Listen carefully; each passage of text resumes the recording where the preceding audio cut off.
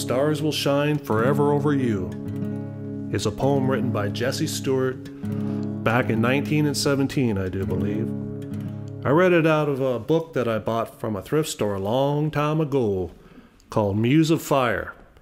And I liked the poem so much I turned it into a song.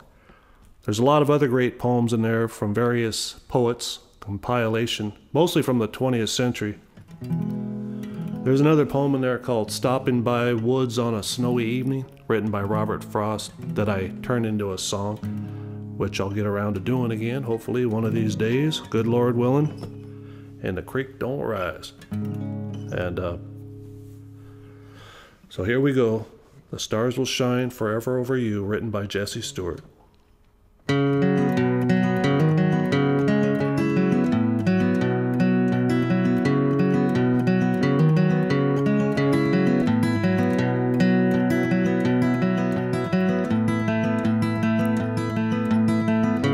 And summer burdock leaves will flap and wave, and sumac sprouts will grow and spit red leaves that lodge on a Ned blood love vine weaves on webs that spiders weave above your grave. The stars will shine forever over you, but they will never reach down to your face, and the dead leaves will hover over you to leave a blanket on your burying place.